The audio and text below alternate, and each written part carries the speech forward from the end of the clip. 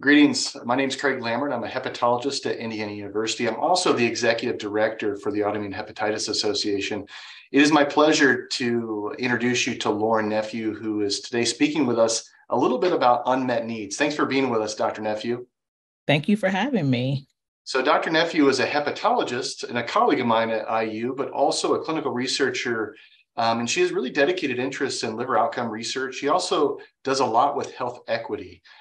So we're very proud of the work she's done, and we're really delighted that she's partnered with us, myself, but also the Autoimmune Hepatitis Association, to really look at a new topic in the field of liver disease, and maybe not so new for other diseases, but something called unmet needs. Recently, we have published a survey-based understanding of unmet needs for AIH that Dr. Nephew has actually helped to lead from our center. So we were hoping maybe we could ask Dr. Nephew a few questions about the survey, but also just the idea of unmet needs. So Dr. Nephew, would you mind sharing with our members, what does unmet needs mean in healthcare, just generally speaking? Yeah, unmet needs really are patients not having what they need to have a good quality of life and a good healthcare outcome. And I think as physicians, we often think if we fix the labs, that's all that's needed for a patient to have a good health outcome. But the more work we do and the more work we look at in other diseases, we understand that health outcomes are determined by people's symptoms, by their ability to get the information they need so that they can make good decisions, and also by their social determinants of health, which just means their ability to get to care, their ability to pay for care. All of these things impact health outcomes, and I think are critical for us to think about health holistically if we really want people to do well and feel well. Yeah, so that's really great. And you hit on a lot of key things. Let me ask a little bit of a different question. Why now? Why is this such an important topic? Why weren't we thinking about this historically? I think we had a very limited idea as physicians about what impacted health, that it was just these clinical markers and blood tests and medicines. And I think we now just began to notice in other diseases that if we can fix people's fatigue, if we can fix people's nausea, if we can make sure that people have insurance and information, that they do better. I'm not sure. I can't say what took us so long as physicians, other than we're stubborn and we're stuck on biology. But sociology is important too. Yeah, no, that's right. And you've kind of highlighted this, but I want to be very clear for our members. Knowing that AIH patients have already significantly less quality of life, which is also another buzz phrase, but understanding quality of life in the spectrum of the entire piece of unmet needs. Why is it so important? You had alluded that maybe clinical outcomes could be linked to this. Anything you can state that helps support that or knowing that? I think patients know their body and they know how they feel.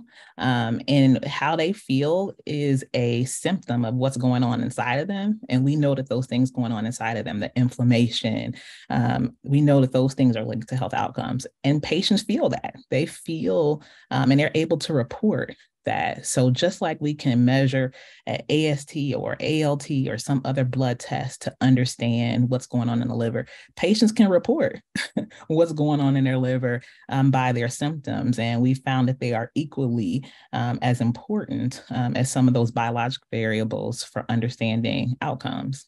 Yeah, no, that's great.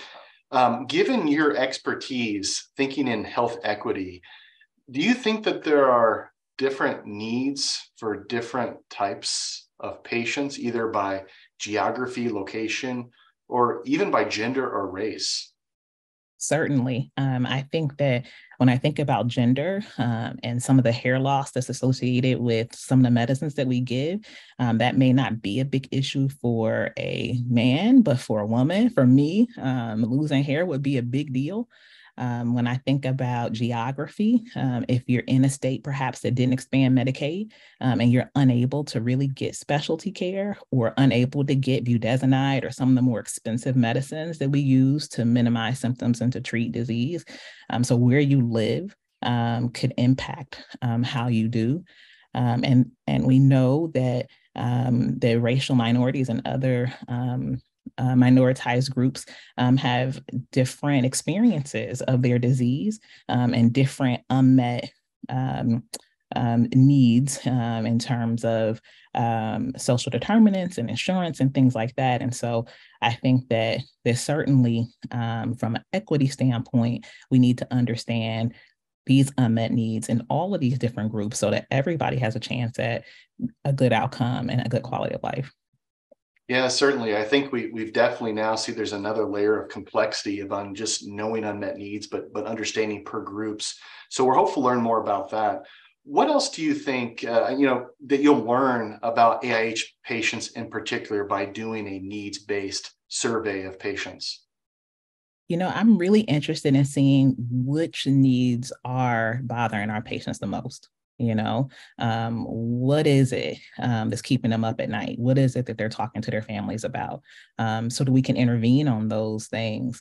I'm also interested to know what we're not telling them. What do they feel like they're not learning? What do they feel like? What information don't they have to really be agents of their own care? And I'm really interested to know what barriers like transportation and healthy foods are preventing people from really having good care. How high is that? How many people that we see have those type of barriers? And so I think if we can understand those things, we can intervene. And that's ultimately the goal of this survey, is to really understand what the burden is of these different unmet needs, and then to think about what can we do about it. Yeah, that's really great, Lauren. And again, I really appreciate you taking the time to speak with us. We're excited to learn more about our patients and patients with AIH in general through this assessment. We think this could be really transformative for this community. So we really applaud your effort and thank you for collaborating with us as well. Thank you so much. I'm excited to be collaborating and to be able to begin to find some actionable items. Excellent. And for those that are listening today, if you're interested in participating, there's a link right below this video. Again, thanks again for spending time with us, Dr. Nephew.